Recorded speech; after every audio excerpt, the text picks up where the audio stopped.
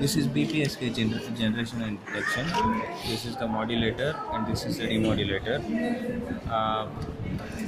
Okay, this is the expected graph.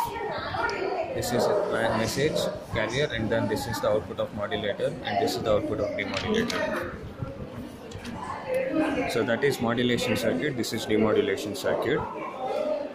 Now connect the message, which is 5 volt peak to peak 200 hertz. Yeah, 5 volt peak to peak 200 hertz. You get the same in the DSO. Now the signal generator port is working fine. Now we'll connect the carrier signal, which is 5 volt peak to peak 8 kilohertz.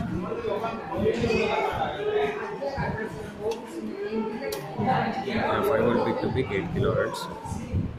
We are getting the same in the DSO. Fine.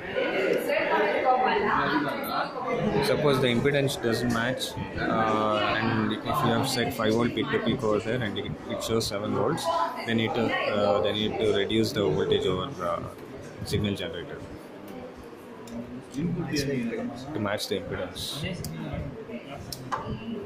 Now we'll check the output of first op amp here, ASK output. You get somewhat like this. It's connected over there, this particular, yeah, first op amp. Now we'll check output of envelope detector, and you get some spikes like this. Yeah, reducing. Something like this, and then check the output at pin 6. This. Now you should get the demodulated output, that is square wave. Yeah, you are getting the sine wave, square wave, which is 200 hertz, 20 volt, and you had given 200 hertz, so it's working.